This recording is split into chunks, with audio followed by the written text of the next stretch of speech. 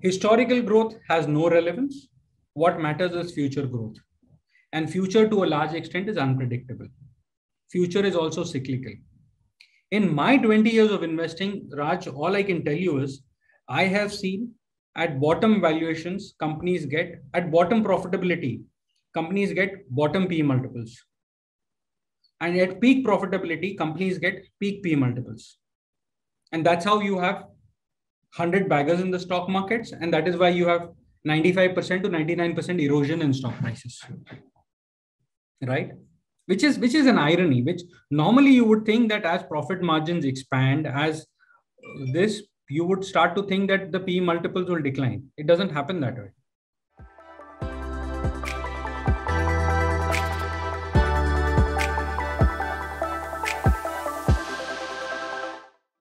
Hello, listeners. My name is Raj Singhal, and welcome to another episode of Breaking Investment Stereotypes. Here we deconstruct world-class investors or wealth managers and deep dive into their investing journey, professionally, personally, or both. This episode is brought to you by Multipie.co, where we believe that investing is an ignored life skill. Our mission is to create a platform where people can find fellow investors, discover investing products, and share investing ideas. We have now gone live and thousands of users are already part of a vibrant community. So do check out our app, which is there both on Apple Store and Play Store, or simply just sign up on web. I want to give a little guidance on how to use these shows. None of the following should be taken as an investment advice. Please see multipie.co/disclosures for more information. My guest for today is Siddhartha Bhaiya. Siddhartha is the managing director and fund manager at Aequitas Investment Consulting Private Limited, a boutique investment firm focusing primarily on PMS and AIF offerings. He is a qualified chartered accountant and the driving force behind Aequitas Investments and has over 20 years of experience into equity research and equity fund management. With Siddharth's multibagger and contrarian stock picking approach, Aequitas has delivered 31% CAGR return over the last 9 years, leading to about 1,000% absolute returns. He has been instrumental in taking Aequitas from a startup to a $250 million AUM with one of the best performance track record in the industry. With exposure across all market capitalization companies, he is a specialist in bottoms-up stock selection. Siddhartha started his career as a research analyst with Social Finance and has worked with StratCap Securities, Principal PNB AMC, and Reliance Capital Asset Management. So without further ado, please welcome Siddhartha Bhaiya. Hey, Siddhartha, welcome to the show. Hi. Thank you so much. So I want to start with something very interesting. And, I was going through your Twitter account and I found your Twitter bio very interesting. And let me read it out for our audience. Stocks. I breathe, drink, eat equities, and I'm here not to take stock, but to talk stocks. I am the next multibagger. Explain yourself, Siddhartha. Okay, lovely. So I think that only tells you one thing, my confidence in my own abilities. This was written 10 years back. I haven't changed it till now. Wow. So you're saying 10 years back, you wrote this and you have not changed that? I have not changed my bio since 10 years. 10 years back, probably I had 10 followers who were all my friends and who had no option but to follow me because I was following them. And so, yes, but I had that belief way back in 2012 when we started Aequitas that we would do something really good. I had no doubts about that. Like Buffett said, that I always knew I was going to become rich. And when I started Aequitas, I always knew that we were going to do really well. Okay. It's not arrogance. It's not any of this thing, but it is just the confidence that we have in our own abilities. So yes, it isn't something that I have written after I became successful. This was written when nobody knew me. Okay, awesome. And when I started Aequitas, I was fairly good at my work, but I was somebody who had never interacted with anyone. Anyone who knew me knew that this guy has a little bit of potential, but not many people per se knew me. So just to give you a brief background, Raj, I became very active on my Twitter also close to 2 years back. Before that, I wasn't very active on my Twitter as well. Right. So the major part of the last 2 decades I've spent only on honing my skills. A lot of people in the market spend a lot of time interacting with each other, networking, anything. I say networking is bullshit. If you are skilled, people will come and want to network with you. So focus on building your skill sets. Okay, awesome. So help us understand about, what were you doing before? What made you start Aequitas? Tell us about your journey. Okay, fine. So that's Raj. So basically, I completed my CA in 2001, right? And I think that was one of the best things that ever happened to me. And I wanted to always wanted to get into the stock markets. I'd seen that during my articleship days, I'd seen the tech bubble. I invested after all the tech stocks had crashed 90%. And then I saw them crack another 70-80% after I had bought. That's when I learned the definition of the definition of a stock which is declined 90%. It is a stock which is crashed 80% and then halved.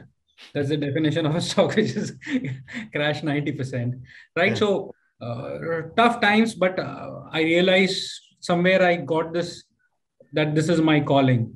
And the best way to do was to become a research analyst.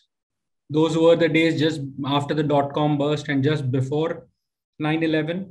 Markets were very tough, very difficult to get a job. So as they show in the movies, I actually took out 100 printouts of my resume and I went and gave it to every broking house. I took the list from the NSE website and I went and approached each one of them. Luckily, I got calls from two of them. One of them, the one where I joined was because they gave me 800 rupees more, which took care of my first class pass. And that's how it started. First day in office was 9/11. Oh. But, and to a large extent, over the last 20 years, I've lived, breathed equities. I've read more than 500 books on investing. I've practically met most of the managements that are worth investing in. And yeah, just focused on honing my skills. Then I worked on the sales side. Before starting Aequitas, I was with Reliance Capitalization, which is now Nippon Asset Management.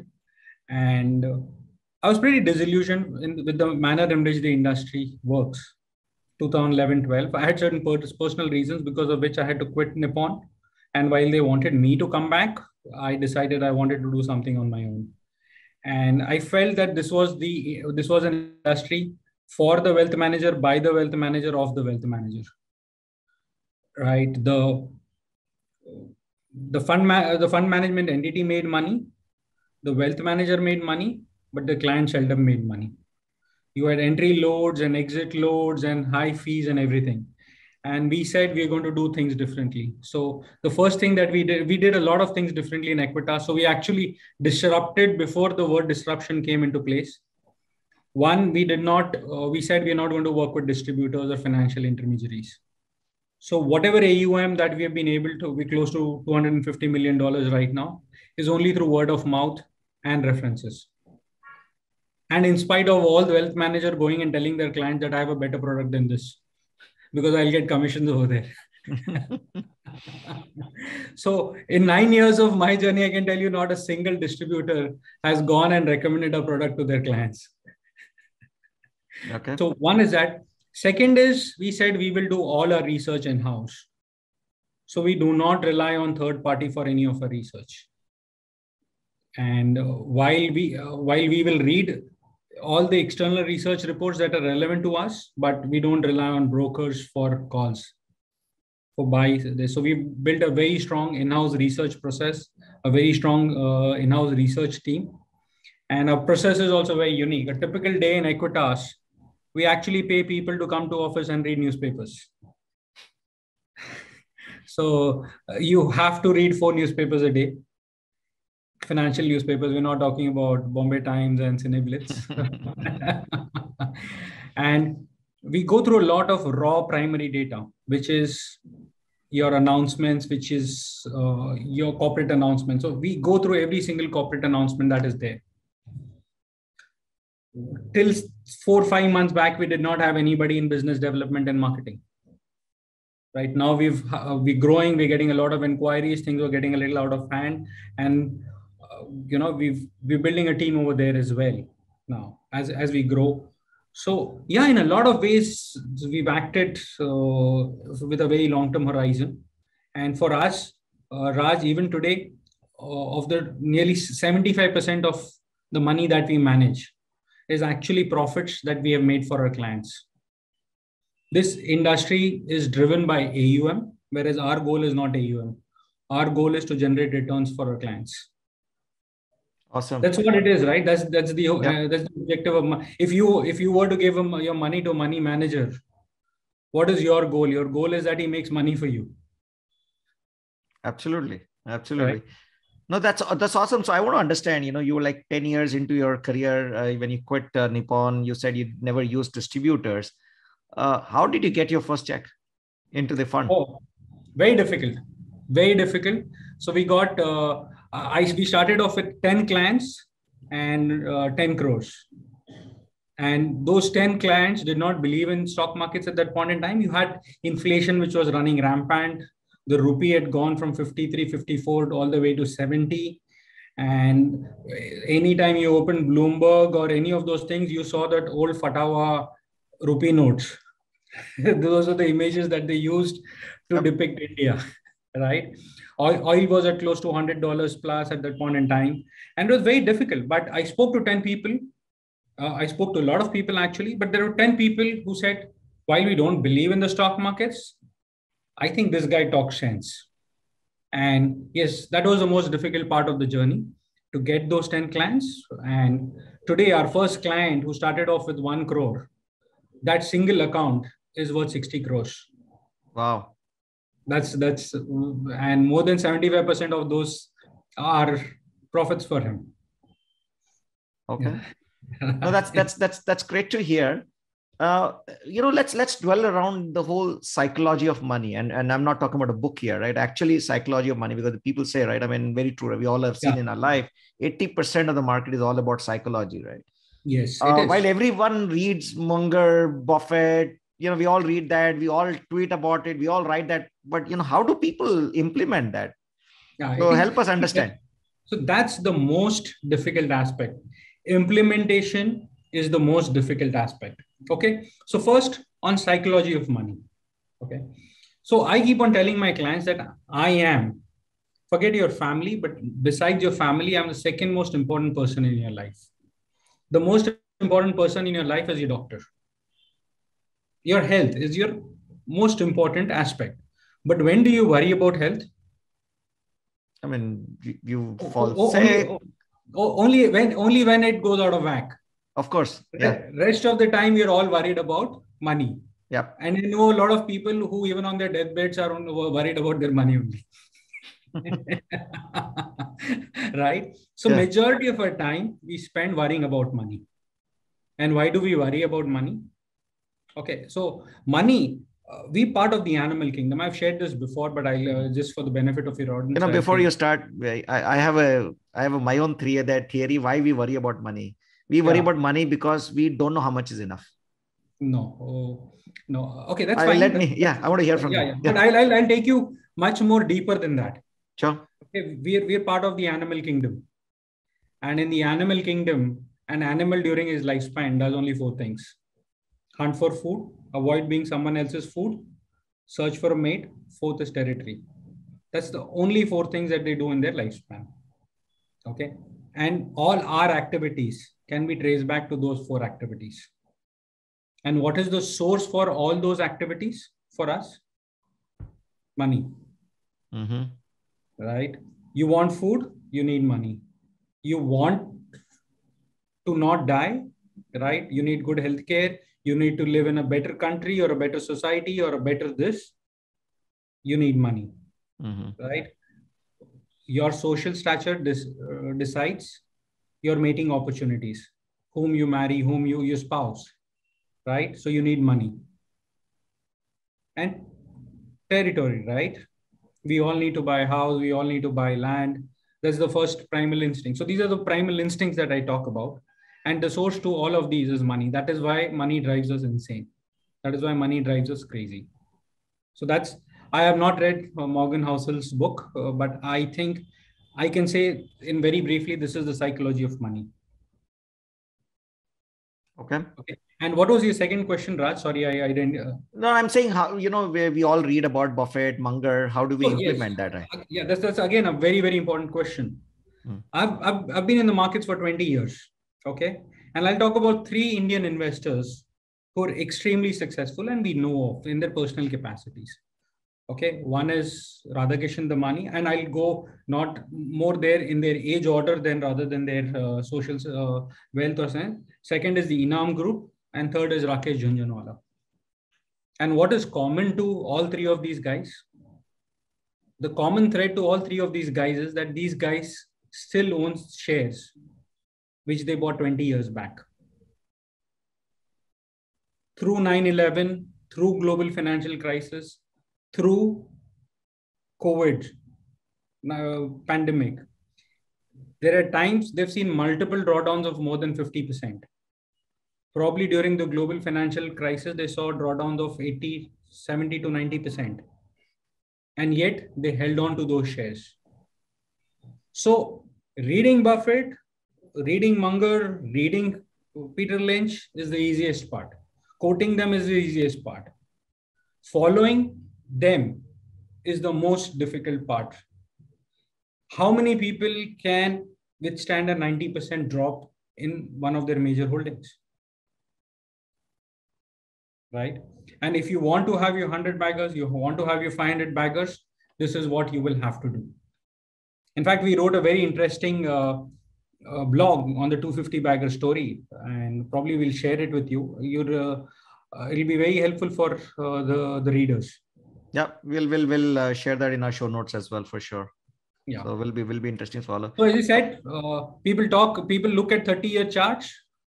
They talk about 30-year charts, but when they actually build their portfolio, they don't even hold the stocks for 1 year. But so again, coming back to, I just want to do a little bit deeper into this, and before we will also talk about multi-bagger, but I want to understand this whole, the capacity to hold stocks through such a big pain, right? I mean, Yeah. greed and fear are the biggest enemies of humankind, right? I mean, we all know that. How does one get to that habit of, how does one get comfortable with such drawdowns, or you saying that it's not for everyone? How can one learn about it? So one thing I'll tell you, equity market is a place, Raj, where 99% of the people lose money and 1% of the people make money. And 1% of the people make 99% of the money. 1% of the people make 90. So what you need is a lot of understanding of history. Right? We're planning to come out with a blog series on bubbles. And we've gone through bubbles over the last 500 years. And we're not even talking about tulip mania and South Sea bubble. Everybody knows about it. We're talking about something which is this. And when I was looking at these things like NFTs and cryptos and a lot of these things, and I just went and told my guys that, look, this is crazy. But I have been telling this for more than a year now. And while they agreed with me, but then I said, okay, let's do one thing. Let's go through all the bubbles over the last 500 years. And a lot of these things are beyond the first 5-7 pages of Google. Right? Our research is now limited to the first page of Google.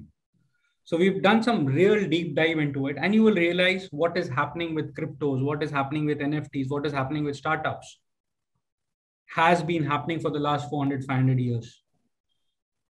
Many people do not go back and read history. If you read history, you will realize when valuations are frothy. What is happening in the tech space, what is happening in the unlisted space is something that has consistently and repeatedly happened. And I don't want to share a lot of details because we're going to be coming out with a blog series, but it's going to be fascinating. It's going to be really, really fascinating with the number of, in fact, I'll go on to say that, Raj, more than 90% of the companies eventually delist. Most than 90%. So your probability of making money is anyways 1 in 10. But at the same time, as I said, 99% of people behave in a foolish manner. All the guys who are applying to IPOs. Right? So you have to read history, you have to go through it, and yes, you have to learn it over a period of time. I'm sure even those guys, they made a lot of mistakes. You have to make those mistakes. Even Buffett made mistakes, right? When he started out, he was a technical analyst before he got into fundamental investing. Yeah. Let's spend some time on the multi-baggers, right? You mentioned 75% of the money in your part of the AUM may actually profit, right? So, I mean, effectively, your fund is 4x in whatever last 10 years. And I was just looking at data around Pidilite. No. Our fund has actually gone up 12x in the last this. See, a lot of the capital came in only later on, right? Okay.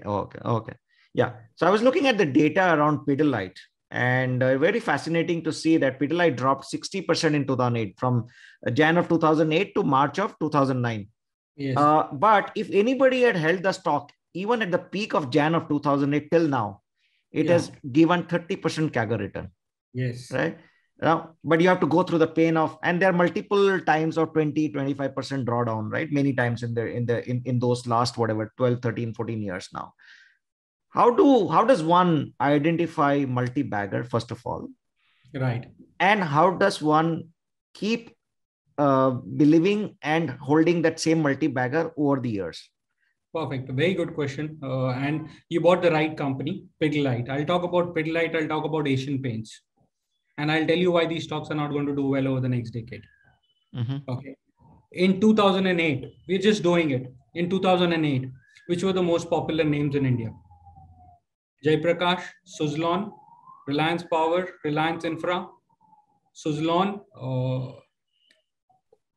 energy companies, steel companies, Tata Steel, right? People were buying those names. Show me one fund manager who, in fact, in 2005, when I was an analyst, I went and recommended to my fund manager 2 FMCG stocks, Britannia and GlaxoSmithKline Consumer. And they were both available at 10 times trailing earnings. They quoted 100 times earnings right now. They were available at 10 times trailing earnings with net cash on the balance sheet. Luckily for him and for me, he did not buy the shares, because over those next 2 years, those shares did not do anything. It was the Jaiprakash, GVK, Lancos of the world which went through the roof. Right? So, multi-bagger is a function of 3 things. First and foremost, let me be very, very, very clear on this point. The most important tenet of investing is value. Every time you go through history, every time somebody has come and told you value is bullshit, growth is the only thing, you have an arc somewhere around the corner. You have a Cathy Wood around the corner. So first and foremost, go through history. You will realize stocks bottom out at record low valuations. Every single stock, whether it is Asian Paints, whether it is Pidilite, you look at their market. Don't look at the PE multiples at that point in time, because crude was at $150 and their earnings took a big whack. You look at market cap to sales for Pidilite and Asian Paints, and you will realize they really, really bottomed out at very low valuations. So first and foremost is value. Every single time, I can take you, ExxonMobil was the most valuable company in the world in 2007. Right? Ellen Mitchell was the richest person in the world in 2007. 7-8 years later, ArcelorMittal was a penny stock and ExxonMobil was nowhere. People have been talking about Tesla over the last 1 year. Tesla is flattish over the last 1 year. ExxonMobil is up 55%. So everything is cycle. The moment somebody comes and tells you this is a secular growth story, it's probably at the peak of the cycle that people look at cyclical things and say these are. Asian Paints is a cyclical stock. If crude rises to $150, their margins are going to get impacted. 2008, Asian Paints had 8% EBITDA margin. When crude hit negative, they had 26% EBITDA margin. What tells you that margins cannot come back? I'm sure 100% over a period of time that cycles last longer than what people's memories are. So first and foremost, value. When did ICICI Bank bottom? At 120 odd rupees when the Chanda Kochar news came out. At that point in time, which have been the two best financial stocks over the last few years? Axis Bank and ICICI Bank. And nobody is talking about them. Right? So first and foremost is value. The second pillar for finding a multi-bagger is growth. Okay. And remember one thing, growth, what is important is future growth. Historical growth is already captured in the stock price. Century Textiles was the growth stocks of the 1980s. Did it do well after that? It didn't do well, right? So historical growth has no relevance. What matters is future growth. And future to a large extent is unpredictable. Future is also cyclical. In my 20 years of investing, Raj, all I can tell you is I have seen at bottom valuations, companies get, at bottom profitability, companies get bottom P multiples. And at peak profitability, companies get peak P multiples. And that's how you have 100 baggers in the stock markets. And that is why you have 95% to 99% erosion in stock prices. Right? Which is an irony, which normally you would think that as profit margins expand, as this, you would start to think that the P multiples will decline. It doesn't happen that way. That's why Exxon peaked in 2007 and Tesla peaked in 2020 or 21. Or any of those tech companies in the US, right? So growth, but future growth is important. You cannot ideally 100% predict future growth, but you get a sense. Typically, if you look at a growth cycle of an industry, and these cycles last longer than anyone's memories. These cycles last longer than 10, 15 years. Nobody knows what Transocean did or Aban Offshore did from 2001 to 2007. Right? Those stocks went up crazy, more than 1000x or something like that. Crazy numbers. None of those guys, because it's a lot of the current investors did not even exist over there. And people who got caught in Aban and Transocean are no longer part of the stock market. They are fixed deposit investors. Right? So cycles last longer than people's memory, and growth is cyclical. So growth is important, but if you diversify yourself across sectors, and buy at a reasonable valuation, you give yourself a very, very good starting point. The probability of you making multi-baggers is very high. And the third and most important thing is contrarian. See, contrarian is a very misunderstood word. Contrarian doesn't mean doing things or doing the opposite of others. Contrarian means doing things differently from others. Right? Which have been the two best performing stocks in the Nifty over the last couple of years? Hindalco and Larsen & Toubro. And nobody's even talking about those stocks. Everybody's talking about ITC. So it's not a contrarian stock. So we used to joke, have you ever taken the Mumbai trains, Raj? I'm sure you have. Of course, yeah. Right? And your bull market peaks earlier, you used to get in the local trains. The local train mein discussion bahut zyada ho gaya hai on stock markets. That means, the market has peaked, right? The old timers will tell you that. When you start getting ideas from the train, from your fellow passengers. So today, Twitter is the new local train. True. Very true. Yeah. So if you start getting ideas on Twitter, you probably need to be you need to be scared. True. So a combination of these three things will give you multi-baggers. And if you look at Asian Paints, you look at Pidilite, the time to buy was 2008, 2009. That was the time. If there is anyone who's bought it at that point in time, I want to speak to them. And I want to ask them whether they are going to buy it at this point in time or not. So at that point in time, people wanted to buy Hindalco, people wanted to buy JSW, and a lot of the other names. So I want to a little bit dwell deeper into the contrarian part, right? Because you said contrarian is not being opposite of others, but doing differently, and I get that. But can you use some examples to help understand when you pull everything together? Growth and value, I can understand. This contrarian part, can you help us understand with some example? So I'll tell you, right? Like a very classic, this is, you look at every multi-bagger in the past, okay? You look at gold. Today, nobody's talking about gold. Do you see anyone talking about gold? You don't, right? Everybody's talking about crypto and shorting. People have an opinion either to buy crypto or to sell crypto. But nobody has an opinion that, forget, I don't care about the crypto. Yep. Buying crypto is an opinion. Selling crypto is an opinion. But not owning crypto is completely contrarian. 2011-12, gold was super hot. There were so many gold funds which were being launched in India. And everybody wanted to invest in gold. So contrarian is, how do I put it, right? I've just said something that is ignored, neglected. Yep. So basically nobody is talking about it. And that's why it is getting reflected in both the value and the lower expectation of the growth as well. And more importantly, likely it is contrarian because it hasn't done well for the last 10 years. So people have forgotten. In 2007, L&T was the darling of the market. From 2002 to 2007, the three most popular names in the country with institutions were Larsen, ABB, and Siemens. Those stocks rallied 50x within a matter of 5 to 6 years.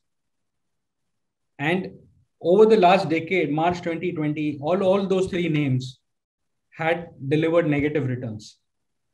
So from 2002 to 2007, Larsen went up 50x, 50x. Yeah. 2007 to 2020, Larsen's revenue in absolute terms increased 500%. The profitability increased 700%. And the stock went down. So it was absolute went down. Absolute went down. Okay. So it was the exact opposite of the multi-bagger in 2007. It was the most popular stock. It was not contrarian. It was extremely expensive at 50, 60 times P multiple. And it was a growth stock. But the growth was historical. So while it has done well, it has grown at 15% CAGR over that period. It did not qualify as a growth. Growth means 30, 40, 50%. You look at Bajaj Finance. Right? When I wrote a research report on Bajaj Auto Finance in 2004-05. Wow. What was the market cap? 4P multiple. What was the market? 300 odd crores. Okay. I was available at 4, and I used Peter Lynch analogy on savings and loans, and I said this is a wonderful buy. Okay. It was available at 4. You should frame that research report. NFT. NFT. Let's come to the cycles, because you spoke about cycles, right? And even growth is cycles, which I like that word. Growth is cycles, right? And you've been there in the market for 2 decades now. How does one detect and enter the cycle at reasonably right time? People are talking about metals right now. People are talking about capex. People are talking about China plus one. Specialty chemical probably at the other end of the cycle now. But how does one detect and actually look at any cycle? So we can pick any example or whatever think like. It's like The Alchemist. Everybody spent a lot of their times trying to convert everything into gold. So trying to bottom fish is impossible. In my 20 years, I have not met anyone who's bought at the bottom and sold at the top, or who's identified every single cycle and entered at the bottom and sold at the top.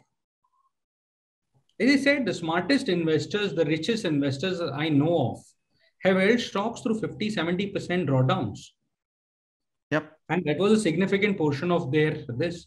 So by value, something like an Infosys was available at 10 times earnings 4 years back, when that Infosys saga happened.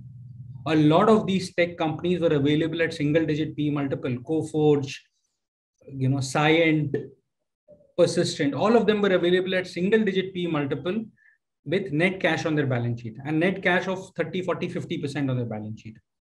At that point in time, I did not see anyone come on television and say, tech looks good. Right? So by value, And then wait. Okay. So, no, but you see, let's try and understand a little bit deeper also on that in terms of the cycles, right? I mean, yeah. So I'll tell you what, yeah. how a typical cycle works. How a typical cycle works. A typical cycle works like as Soros said, the manifestation of every bull market. There is a very strong fundamental reason for it to start, and then eventually it ends in a bubble.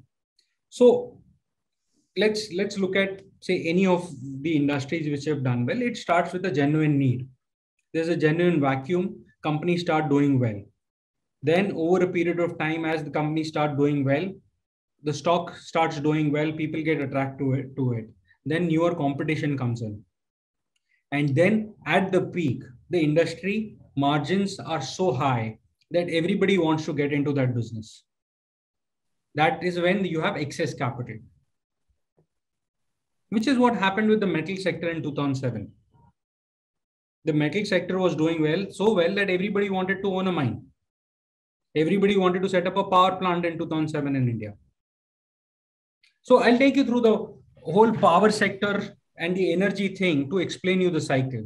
Okay. 2002 to 2007, huge global demand for manufacturing products led by China and everything led to huge demand for energy.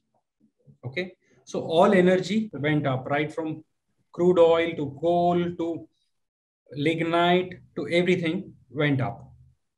2007, there was a 2006, there was a power crisis. Governments were borrowing at 14, 15 rupees. Typically, before that, if you wanted to set up a power plant, you needed a PPA, right? But then 2007, everybody said, why should we do a PPA? If we can sell merchant power at 15 rupees, why should we do a PPA? So everybody set up merchant power plants. All the banks financed also. So genuine demand, but at some point in time, demand outpaced supply. There was inflation, there was supernormal profit, and everybody said this is a secular thing. Power demand to India mein aana hi aana hai for the next 20 years. So crude went through the roof, coal went through the roof. Domestically, nobody wanted to sign PPAs, and banks were willing to fund merchant power plants. And you had merchant power plants coming at debt equity ratio of 1:4, 4:1 rather. Okay. Now, in the history of this, it is probably one of the worst capital allocation mistakes that has ever been done. Because crude went through the roof, because crude went from $18 to $150 and coal went from $20 to whatever price that it went to, you had a lot of investment which actually went into the renewable space. At $150, it made a lot of sense to invest money into renewables, which was solar and wind. So at one point in time, the smart money was investing into renewables and the dumb money was going into power plants. Then we all know what happened. Crude went down, everything went down. All of a sudden, there was oversupply as far as power is concerned. And the world's focus shifted to, and the cost of solar panels and wind and everything crashed 90%. So all of a sudden you had solar, which was more efficient than coal and this. It was that was a cycle, right? And I'm sure you can associate with that. Now reverse, last 10 years, what has happened?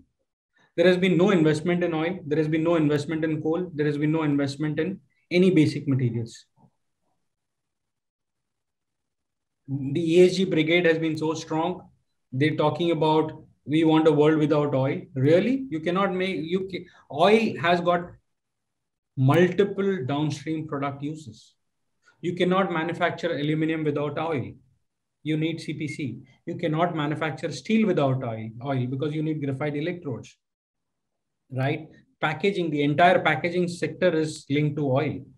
Oil is a substitute for so many other products. So forget that we can live in this world, at least not in the way that we live without oil. So last 10 years, no investments in oil. So much so that oil companies are saying, we don't want to invest in oil. Your business is to invest in oil, right? But so the ESG brigade got to them. And what is happening today? Demand for oil is back. During the COVID pandemic, all the weaker players. So the industry was already in a downturn for the last 10 years. And in the COVID pandemic, the weaker players went out of the system. Demand rebounded, but supply is short.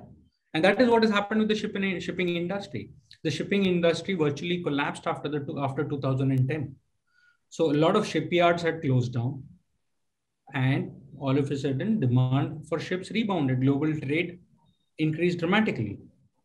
And today we are running short of ships, containers. So I think these are who could have predicted. And again, as I said, coming back to these 2 points, I'm talking about growth. Who could have predicted the semiconductor crisis 2 years, 3 years back? Who could have predicted the shipping container shortage 2, 3 years back? I don't know of anyone who did that. Right? So all your risks are outliers. And if there is risk for someone, it's profit for someone else. Yeah. So again, I want to go more into this whole cycle thing.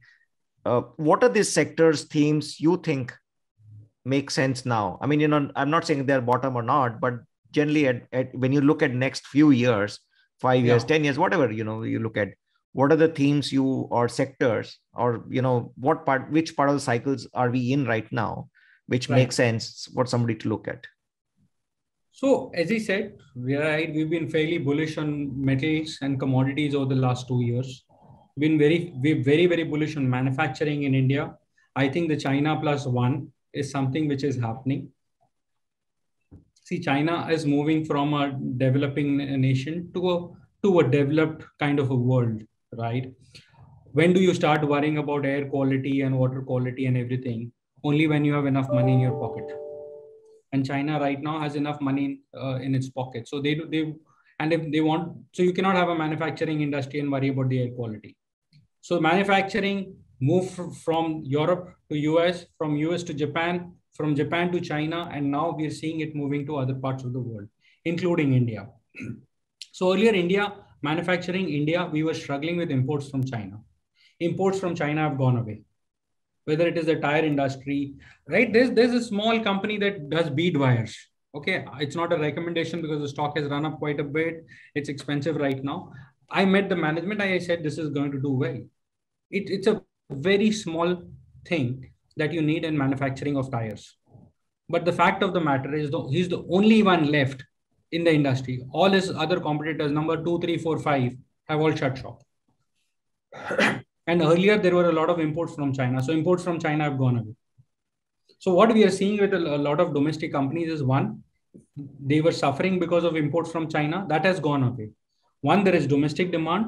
And second, there is a big vacuum for exports to Europe and US. So I think manufacturing will do extremely well.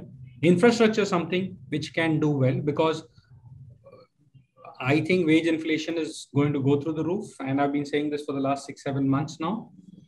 And the government will have to create jobs, and infrastructure is going to be one of the modes for the government to create jobs. So infrastructure as a sector might do well. Okay. Last couple of weeks, of course, we've seen a big turmoil in the markets globally, because of renewed people are talking about Fed tightening in all aspects, right? I mean, not just shutting QE or shutting down QE, QT and rate hikes, not just 4, maybe more. And we are, of course, seeing the same impact in the market in India as well, right? So we've seen sell-off in small and mid caps.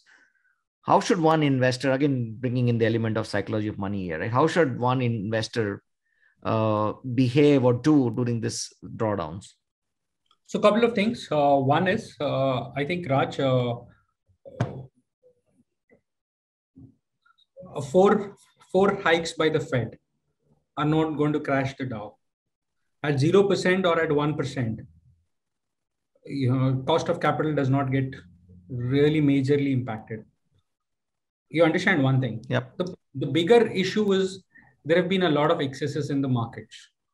At 0% interest rates, your cost of capital was 0. So you could pay infinite for anything. Mm-hmm.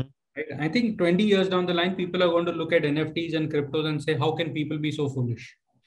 Like we look today and say, how can people be so foolish that they apply to RPAR?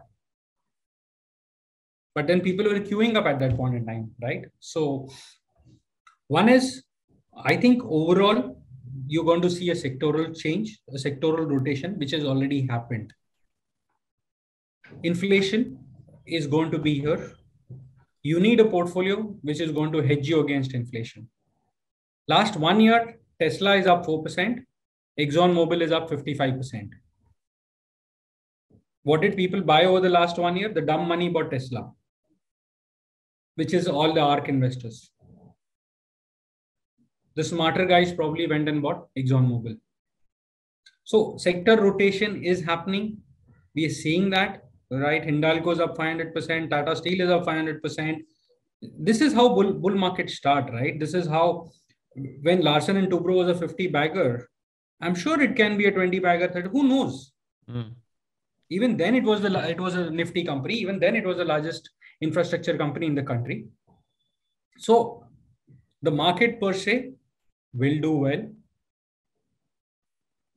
Probably my sense is we might get a Fed rate hike and the markets will probably start recovering from this. But as far as the tech bubble is concerned, I think it has burst.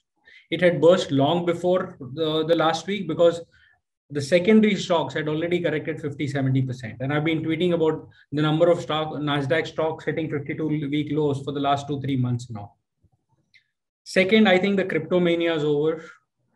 The private equity space, people are going to be just left with paper. After what has happened with Zomato and Paytm and everything in the world, see, the money that was buying private equity in the US was the money that was buying private equity into India. Was the money that was buying crypto, was the value investors like me were not buying any of these things. Right? It was all a lot of new generation money who have never seen a bear market before. In the last 20 years, we've not seen a bear market. Global financial crisis was just 1 year and 3 months. And COVID was just 3 months. COVID was just 3 months. And, this is, I blame Ben Bernanke for this. I blame the Fed for this. You have to understand, Ben Bernanke studied only the Great Depression. Yep. And he realized that the solution to any bear market is money printing. And because there was no inflation for the last decade, they said we can print as much as we want. And now you're going to, and then they printed crazily during COVID. You've seen money printing like never before. And you're going to see inflation like never before. So if you just have to go and see the 30-year US bond yield chart. It makes for a scary reading. From 17-18%, it has gone all the way down to 0%. Steady decline. People don't have memories. I remember as a kid, my dad took his first car loan at 18%. And he was a very, good salaried person and probably with a good credit score. So 80s and 90s, you had stocks available at 10% dividend yields. Few, but you could run a screener and get stocks at 10% dividend yields. That was when interest rates were at 16-17%. In the late 90s and 2000s, early 2000s or 2010, you could get stocks. You could easily get stocks at 10 PE multiple, or majority of the stocks were at 10 PE multiple. Right? Once in a while, you would have those boom bust scenes. 2020, people are talking about 10 times and 20 times price to sales. So from one end of the spectrum, we've gone to the other end of the spectrum. And humanity is longer than this 30 years. We've been around for billions of years. Yeah. Right? Yeah. So people are going to be for a rude shock. Some of the younger generation is going to get a shock as bad as what people got during the Great Depression. And this is going to be about asset prices declining. Because these guys are going to keep on investing into cryptos all the way down till they go to zero. They keep on averaging, right? Yep. So I'm sorry, I'm just telling you the truth of the way I see. No. I see, you're right. And, I mean, of course, there is a bubble everywhere, bubble of all, whatever, The bubble mother of all everywhere, bubbles. bubble of all bubbles, right? Uh, I want to bring in another interesting thing that, there were some brickbats thrown at you from a large Twitter account talking after your crash into March of 2020. Probably you had a drawdown in your funds, right? But you, of course, bounced off back very well. What are your learnings? What are your learnings in the last 10 years? I mean, the only from thing the I'll tell mistakes you you've is, done. so Raj, the only thing I'll tell you is in 2017, we were busy sitting in our office. We never met anyone from the outside world. Okay, means there was a time in 2017 when people said, we want to invest with you. And we said, look, we don't find any opportunities. Please go. When I have those clients who've come back again to us, people used to say, I want to invest with you. I said, please come to my office because I'm the only one. I cannot come to meet you. I have to do my research. Okay. It wasn't me being arrogant. It was just that I had limited bandwidth. And I was very happy with the set of clients. But I didn't realize it at that point in time that we were rock stars of the Indian market. That people were aping our portfolios behind our back. We delivered 55% CAGR at that point in time. We were really the rock stars. Our portfolios were being circulated, which is late. We came to know later on. कि आज Siddhartha Bhaiya ये ले रहा है, आज Aequitas ये ले रहा है. He's active in this, and we were active in counters which we were never active in also, but we didn't know it. In 2020, at the bottom of the market, right, everybody was down. Anybody who's a public manager, you could have screwed his happiness because the market very naturally, yeah. Market in 1 month was down 30%. So the only people who can take you down is somebody who doesn't have a public track record. Right?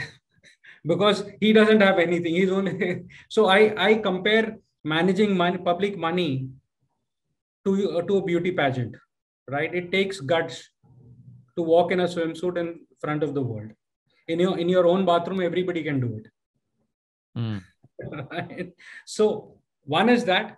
Second, as I said, and here we are in 2022. We are back again. We are much higher than what we were in 2017.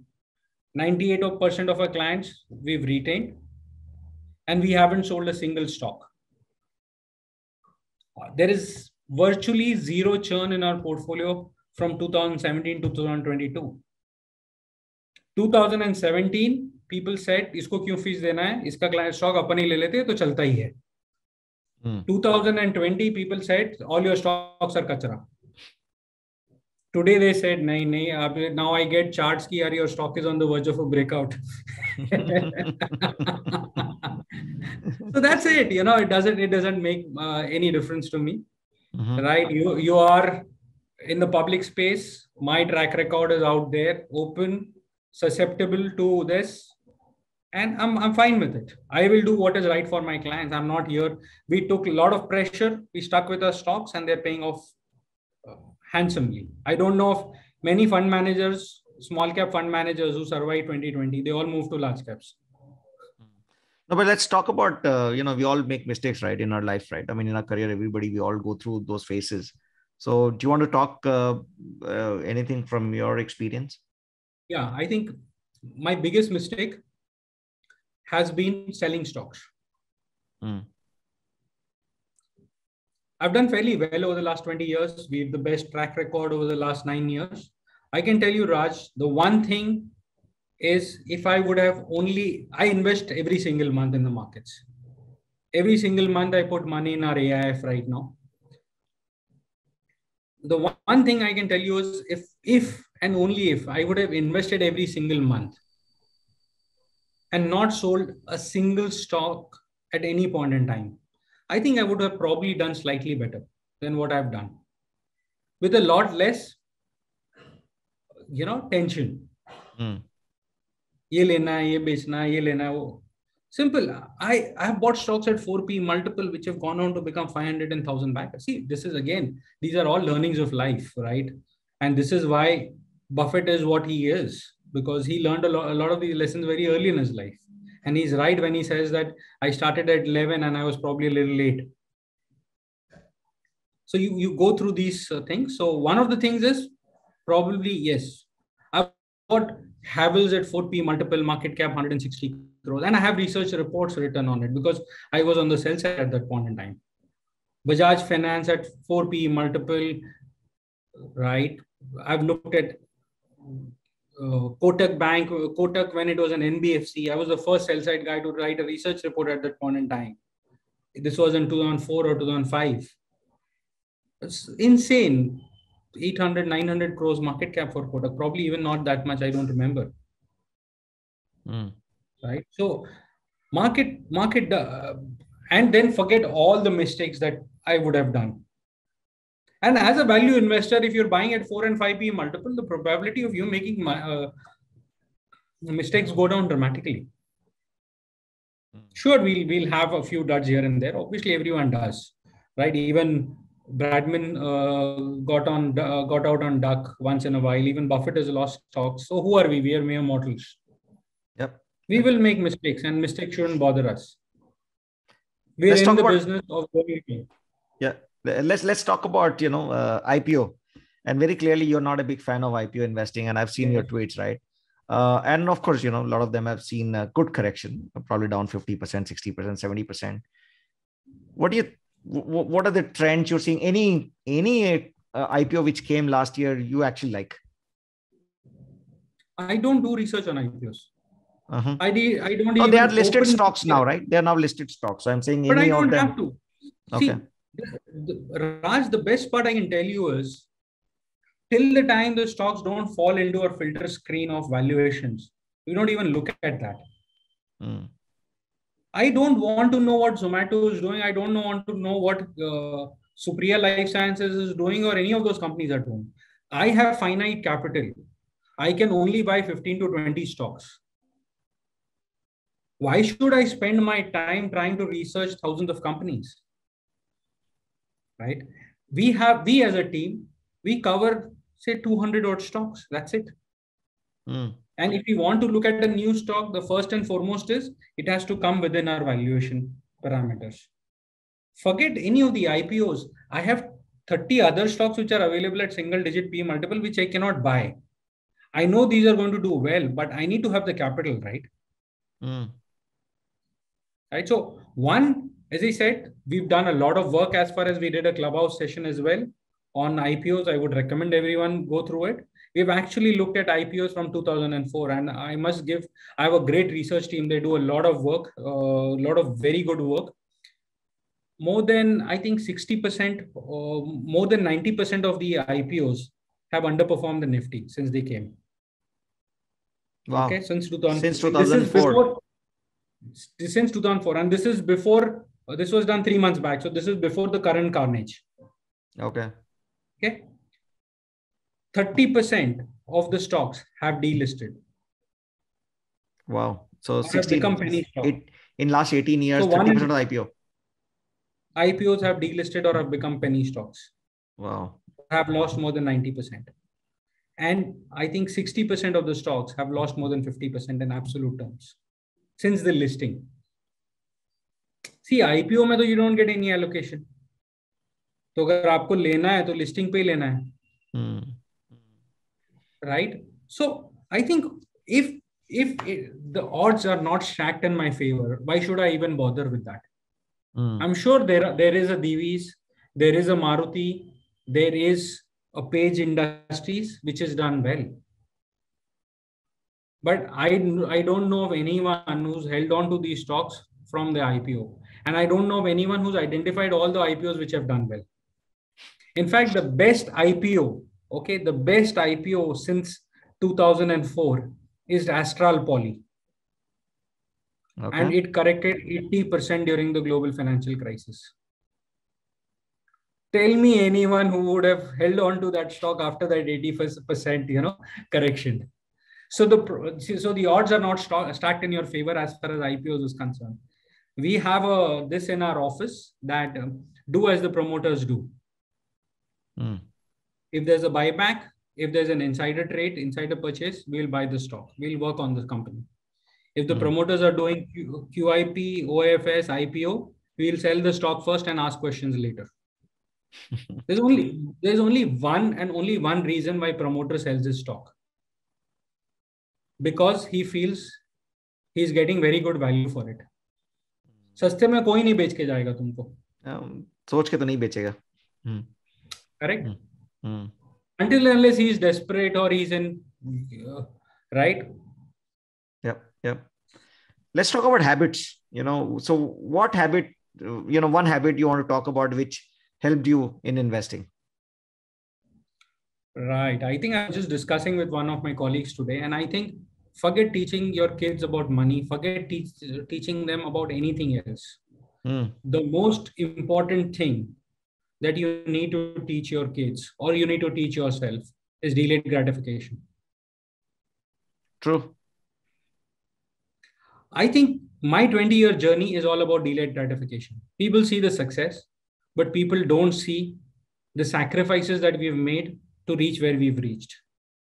I was just discussing with my director, Nirav, my colleague, and we haven't taken bonuses in the last 3 years because we said, look, we need the capital, right? And the capital has grown fantastically in the company, right? We have more than quadrupled our net worth in the last 3, 4, 5 years.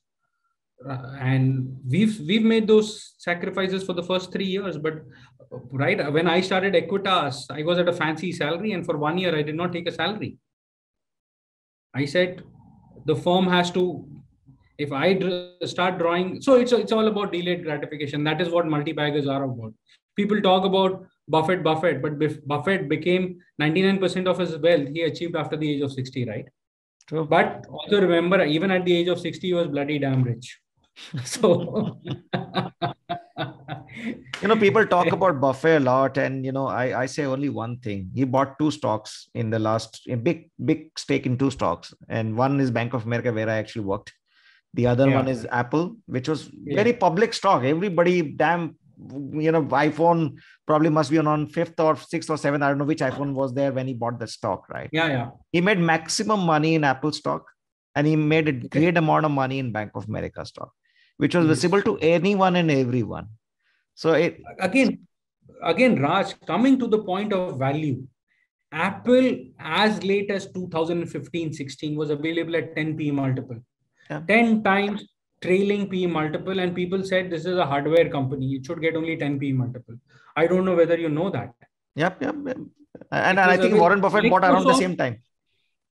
Microsoft in 2002, 3 or 4, I don't remember, was available at 10 times earnings. Microsoft 10 times trailing earnings. I remember it because I went on one of the websites and saw 10 times trailing earnings. Microsoft. At that point in time, every laptop in the world had a Windows. It was not a startup, right? Infosys available at 10 times earnings. Asian Paints available at 10 times earnings. ICICI Bank available at 10 times earnings. When great companies offer you that, Hindalco a year back available at 0.1 time market cap to sales, 0.1 times market cap to sales. At any point in time, you get companies like this at this valuation, go and buy them. And your chances of losing money are going to be very, very less, right? Yeah. Let's talk about a stock which changed your life. Any one? Stock.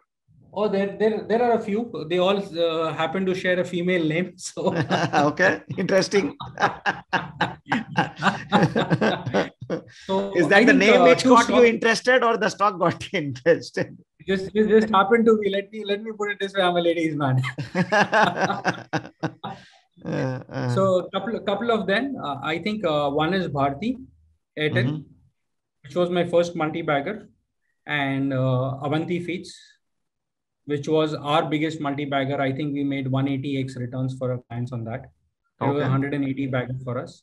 Bharti, why? I just had 500 shares, which eventually became 1,000 because of bonus.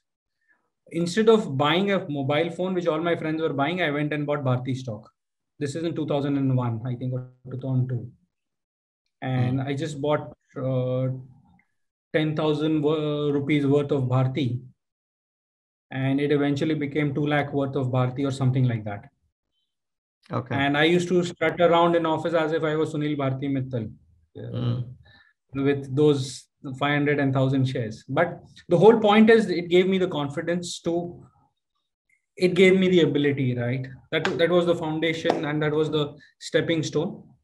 Avanti, right, because we own 4% of the company. And then the stock doubled and then the stock halved. It came back below our purchase price. And BSE put the stock in some auction window where it would trade to trade only for 10 minutes during 1 hour. So effectively, the stock was illiquid. You couldn't trade the stock. Imagine you own 4% of the company. It was your biggest bet and you couldn't trade the stock and the markets were bad. But because of my earlier experience of 10 years, I knew that this is going to do well. It was available at 3 times earnings, net cash on the balance sheet, good growth going forward. But historically, it is वो time पे फटी हुई थी. वो time पे फटी हुई थी.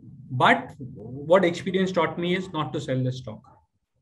The earlier me, probably 4 or 5 years back, would have sold it off at 225 rupees or 300 or 400 or 500. And then we let the story ride. Then it became a popular name.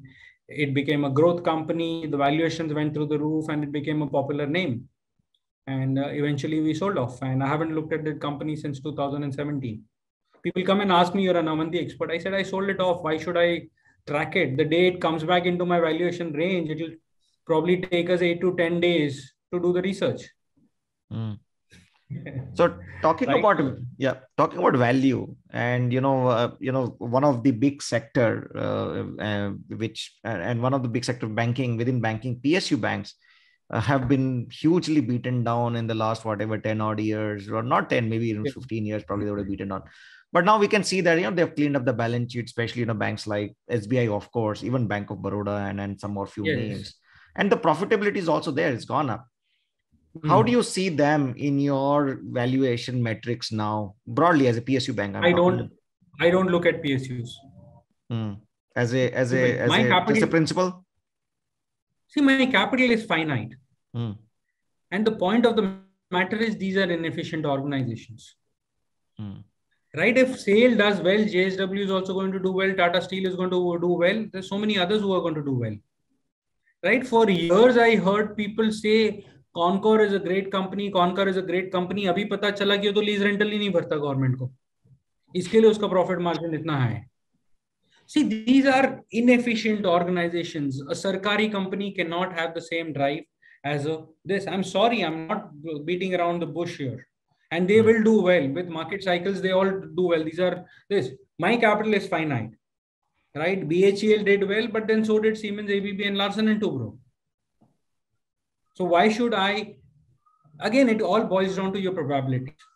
My focus is reduce the probability of you making losses. I started my career as a banking analyst. My first report was Vijaya Bank. 17, 18 years later, the price was the same. It might have gone up, gone down, gone up. Right? You saw what has happened in PTC Financial Services or anything recently. So there's no accountability as far as public sector undertakings are concerned. So I don't waste my time. Okay. They might do well. Framework. Yeah, no, that's a good framework. I don't care. They might do well. I don't care. I'm not HDFC Mutual Fund. I'm not Prudential that I need to go and track every single stock because I have 2 lakh crore, 3 lakh crore of equity AUM. They might have a compulsion to buy. I don't have a compulsion to buy. Right? So that's it. So I haven't even looked at State Bank of India. We don't even research companies which we don't like. That makes sense. Time is also finite, right? Capital is finite. Time is also finite. Capital is finite. Time is finite. Yeah. Gold. And you mentioned a couple of times during this session as well. And I think you tweeted today. And that gold has to be part of your portfolio. Life is long. Any madman could become PM or whatever. So buy gold for a rainy day. Help us understand your thesis on gold, and what percentage of your assets could be in gold. Whatever you want to talk about. So I made my first asset allocation in gold a few days back, probably a couple of months back. I don't remember. I made my wife happy. Right. That's the first time she told me I love you after that.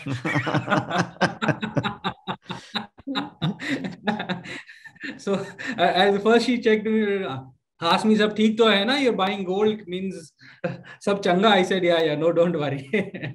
So the thing, what happened is, Raj, I was presenting at the India Investing Conclave, and I was talking. I've been very this about the whole money printing and everything, and I think it leaves a lot of the population very poor. So I have my very strong views over there. And when we were doing that, we started doing a lot of work on gold as well. The history of gold. I've read a book. I've read a few books on the history of gold and everything. I made people in my office also read that book, and then we did a lot of research on gold. And when we actually put the numbers, we realized that gold adjusted for tension or adjusted for anxiety has done better than any other asset class, including equities. 9/11, global financial crisis, COVID, three of the most stressful periods of our life. What was the only asset class that was up on those days? Gold, I guess. Gold. Yeah. Right. So one, gold has delivered fantastic results over the last 30, 40 years. And when we talk about returns, we're not talking about 3 years, 5 years, 10 years, right? As I said, cycles last longer than other people's money, what most people did. 2011-12 is when gold peaked. And then since then, we've not seen any major returns as far as gold is concerned. Gold is finite in the world. Gold has a lot of properties. Gold as an asset class has not done well for the last 10 years. And a lot of when money printing happens, gold automatically goes up. You look at the money supply chart and gold price, both move in tandem over a longer period of time. 2, 3, 4 years, here and there can always happen. Last 3, 4 years, the money which ought to have come into gold went into cryptos, went into NFTs, went into private equity space. Now, as people lose money over there, they burn their fingers. Eventually, the money is going to come back to fixed deposits, is going to come back to gold. So gold is a very, very safe asset class to own. Don't listen to anyone. Don't listen to me. It ought to be a part of this. I'd recommend that everybody listen to that podcast or to that presentation that we made at the IIC. What is the what kind of allocation you are looking to for putting in the gold, or what do you recommend? Right now it is very minuscule. See, again, as I said, for me, I understand what I do. I can be in the equity markets. I know inflation is going to be there. I know rupee is going to tank, and rupee might not do well, not tank, but might not do well. And yet I know my portfolio will do well. Right. So I'm not just, when I tweet, I just don't talk about myself. I'm not there to promote. I'm just generally out there to educate people. And I keep on saying I can always be wrong. Yep. Okay. Right. So for me, yes, I might keep on increasing and it doesn't matter anymore. You have to understand one thing. For right now, we're not working from a personal perspective or any of those things. Beyond a point, money is irrelevant. Money is only a barometer to judge how successful you are.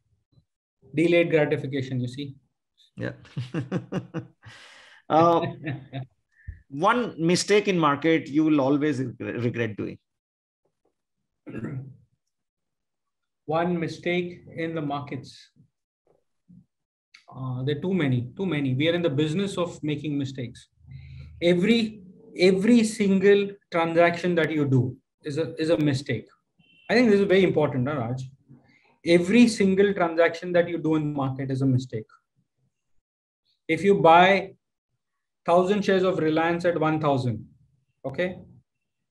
After you're buying, the stock can go to 998 or 999. That is a mistake because you could have bought lower. You might get only 500 shares at 1,000 and the stock might go to 1,001. That's a mistake. You could have bought 2,000 shares, but you bought only 1,000 shares. It's a mistake.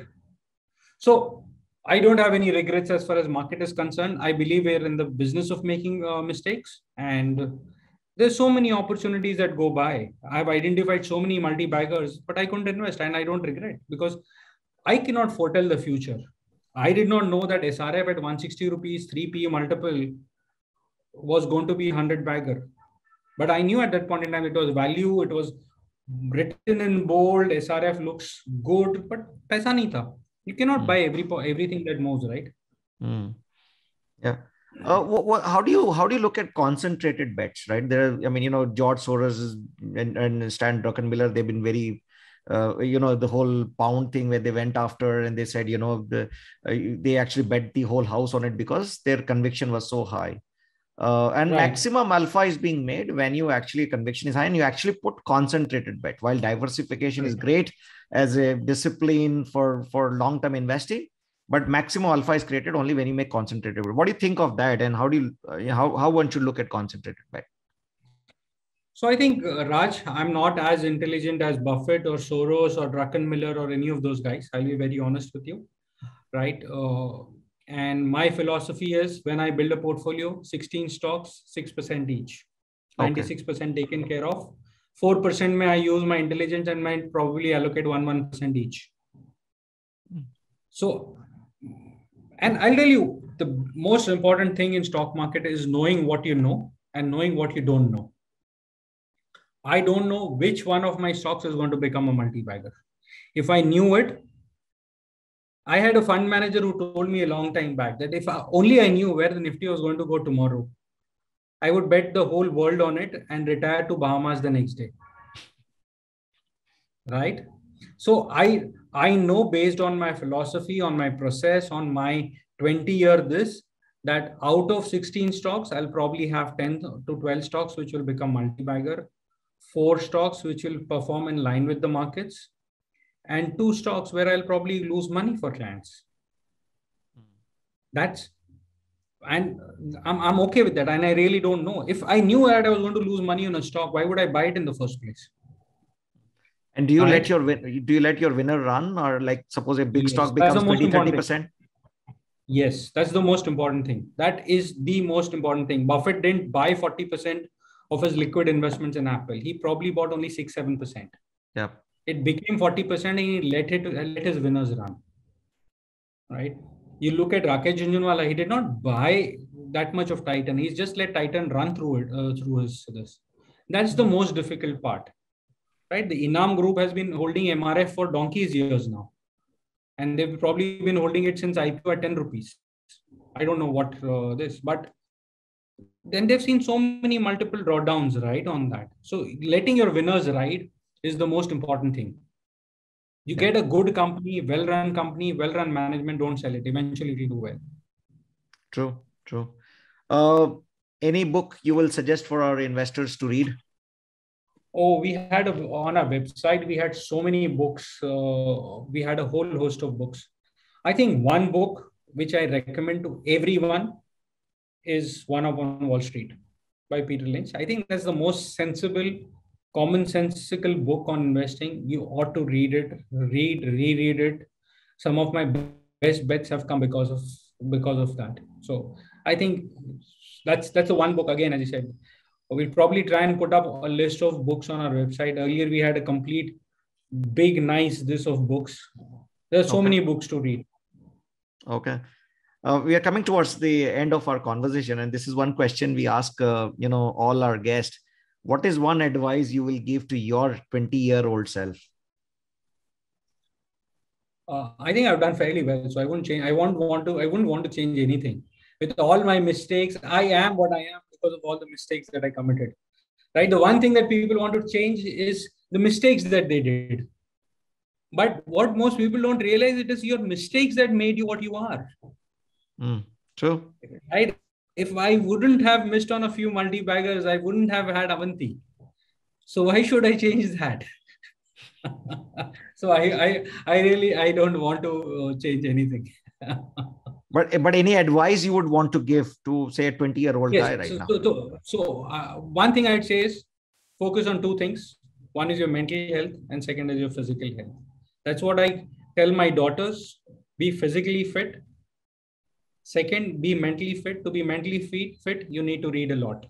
So spend a lot of your time reading.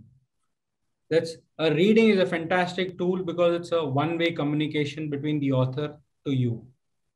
Either you accept what the author says, you don't have time to argue with him. You can't argue with him. Yeah, at true. most, you can go and reply on his website, but you take what you like and you ignore what you don't like. So yeah, those are the two pieces of advice for the 20-year-olds. Yeah, and don't invest in crypto. What future lies for yourself and for Aequitas? Okay, yeah, I think so. We've spent the last 9 years building our track record. Within 1 year, we complete 10 years. 10 year, we're currently at 30%, 32% CAGR returns. Hopefully, if we end with those kind of numbers, we'll be the best performing in the country over that period by a country mile. Right?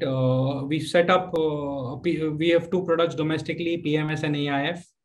We're launching our offshore fund. This is going to be a flagship offshore fund out of DIFC. So they'll probably create a platform for non-residents to invest into India.